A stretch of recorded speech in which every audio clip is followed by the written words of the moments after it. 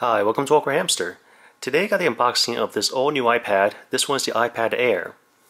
And this is the one that launched today. I was lucky enough to snap one. The model I got here is the white front with a silver back. Whereas the other choice is the black front and the gray, space gray they call it, back side. Without any more delay, let's just go ahead and open this up. I've been dying to get this open all day. So this one I actually purchased using the Apple App Store on the iPhone, and it was very easy to use. I don't know why I never used the App Store app before. So opening it up, first thing you notice compared to previous iPads is that on the sides it has a much thinner bezel. But let's go into more detail on the iPad soon. Let me just put this to the side. It came with a charger. This is a universal charger. Input is 100 to 240 volts. At 0.5 amps, 50 to 60 hertz. Outputs at 5.2 volts at 2 amps. Next, it also comes with a lightning cable. These are the new connectors for the Apple products. Nothing else down here. Inside this envelope contains the iPad Air button guide, iPad info, and more Apple stickers. Now let's take a closer look at the iPad Air. Silver finish. Start from the bottom here. Here we have the speakers, the lightning charging port for the lightning cable, the home button. Now with this home button, it does not have the Touch ID, it does not have the fingerprint sensor. On this side we have the volume rockers, volume up, volume down, and here's this could be a couple of things, mute or lock orientation. On top, got the power right here, a microphone, the headphone port, nothing on this side. On the back, well, we got another microphone right here. It just says iPad, it doesn't say iPad Air on here. But we all know that's the Air because this one has the very thin bezel. In the front we have the FaceTime HD camera, and next to it is the opaque circular, that's the ambient light sensor. Then on the back, there's the 5 megapixel camera. I was kind of hoping that this would be like the iPhone 5s camera, 8 megapixels, f2.2, but well, maybe on our next iPad Air.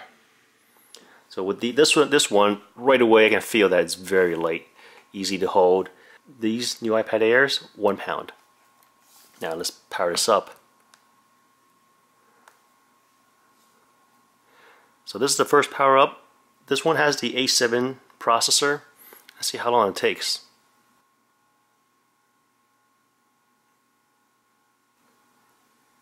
Alright, that's like probably 10 seconds or so.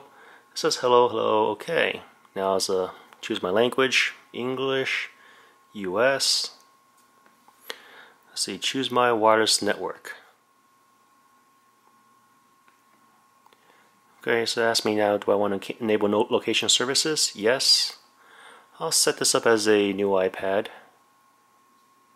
Sign with my Apple ID. Let's go next. Terms and conditions, yeah, I agree. Agree.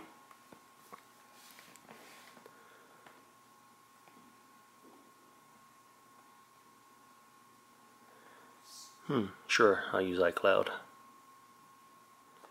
Set this up iCloud keychain later. Sure, I'll use Siri. Don't send diagnostic. Yes, register with Apple. And next. Alright, let's get started. So the operating system on this is iOS 7. The display is beautiful. It's Retina, of course. But so far, I've been using iOS 7 on my iPhone for some time, so figuring out how to use this is all very simple. Now for just a little bit of comparison between the older iPad and new iPad. So behind is the older iPad. Let's make it horizontal then. You can see how much less width it is compared to the older iPad. So it's almost 1 bezel length. Here's the old one, new one, almost 1 bezel length difference. As for the height, they're both the same height. The height has not changed. It's just the width.